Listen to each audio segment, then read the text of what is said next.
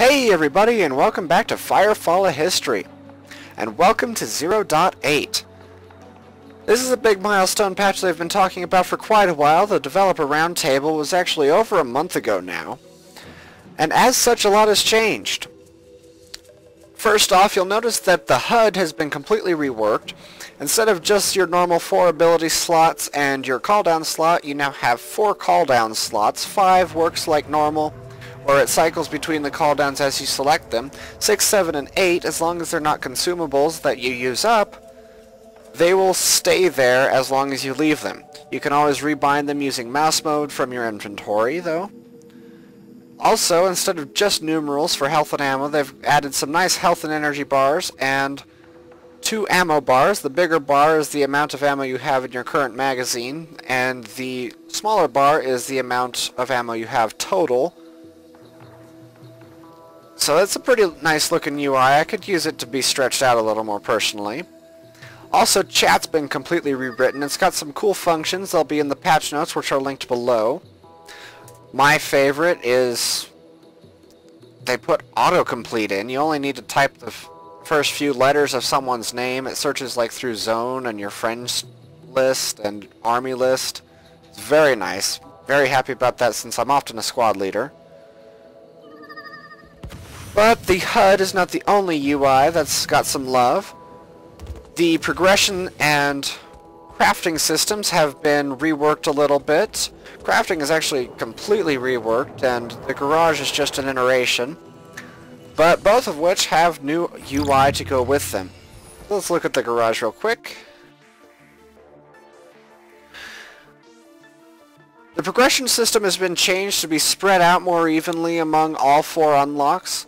There are now 5 unlocks per tier, and the costs have been kept the same, so it's more spread out among the tiers, and it feels like you're progressing a lot faster. And for the first 2 tiers, you actually probably do progress a lot faster. This was done because you were hitting a wall. Once you hit tier 3, you were at tier 2, and it wasn't too expensive. It was getting up there. And then at tier 3, all of a sudden, you've got the progression item, which is 5,000 crystite, or no, 10,000 crystite, I think. And like several hundred merit points and 5,000 resources. So they've changed that, they've spread it out more, they've made the progression items cheaper, and you really do get more unlocks per session than you otherwise would. And I've been leveling this Tiger Claw since the patch, and I can say it does feel much faster, if it's not much faster, in practice. In addition, they have added perks. These are unlocked through progression. There are over 70 perks available. You can have up to 105 perk points worth of perks. Each tier of perk is awarded a different number of perk points that it uses up. And you can have a maximum of 10 perks per frame. As far as maintenance, they've also changed repairability. There are 5 or 6 levels, I guess, of repairability. Level 5 costs quite a pretty penny. You can see I'm only repairing like 28 points, and it's going to cost nearly 20,000 crystite. This is done to... They want your items to die out, but they want you to be able to keep the items that you worked really hard for. So if you want to invest a ton of crystite into it, you can keep it for a really long time. For now, I'm just going to go with level 0 because it's crap gear anyway. Talking about gear, though, that goes to the changes in the crafting system. In order to support a new power curve that is in the works, they still need to tweak some of the numbers on it. It was actually supposed to be in this patch, but they pulled it at the last minute because high-end progression didn't feel right. First thing you'll notice before we get to the items is that the printer UI has actually been completely reworked. It's now much more user-friendly. It's very nice. In order to start a new job, first you click on one of your slots. Then you decide what you want to do. In this case, we're going to go with manufacturing. Then it opens your recipe list, and you select the recipe you want. Now this UI is actually much simpler to use. Before you would select the recipe, then you'd have your different subcomponents, which you either did or didn't have based on, whether you'd built them or not. They've taken the idea of the subcomponents and turned them more into stats. They kept the subcomponents, but now they're just a part of the whole. You click on your subcomponent. If you don't have one, you build a new one, and it takes you into your resource menu. Then you'd select your resources, back out, and once all your subcomponents are slotted, the build button will light up, and you can build the whole item at once. And it's very nice. In addition to that, all of your stats, including your quality, constraints, and what you're actually going to get, are listed right here in real time as you slot the resources into the component, so it's very handy. It's much better than the old UI. About the power curve, though, they have removed tiered gear completely. As such, they've done a soft gear wipe. We'll get to that in a few more seconds. The way it works now is that tiers are based on quality. Quality 0 through 125 is tier 1, 126 to 250 is tier 2, 251 to 500 is tier 3, and 500 upwards is tier 4. Each tiered recipe is given a maximum quality. So for example, if we pick minerals, and we select this 409, alright, that's a bad example, here we go, this aluminum quality 259. Even though it's quality 259, the most we're going to get at it is 125. Just to show this, let's select the ceramic too. Now both of these resources are above quality 125.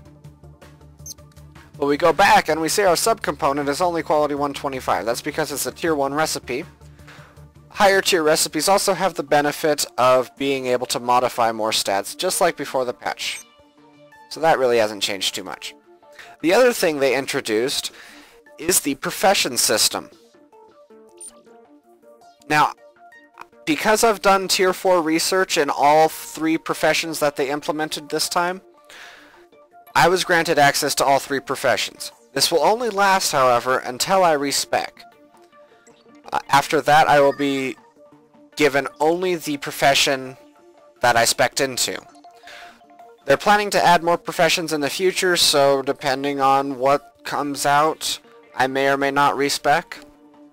So this is a problem that will fix itself over time, because you'll have people speccing into new professions and losing access to all the recipes that they've researched before, and then they'll become a normal player. They won't get to access all 3 at once anymore. And also the ratio of new players to old players will change, and new players can only ever access 1 profession at a time.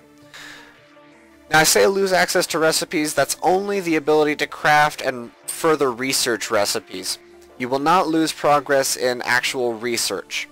If I were to spec into weapon production and max out 3 frames on research and get all their primaries and secondaries researched, I would still have that research done if I changed from frame module and back to weapons. I would still be able to craft those recipes.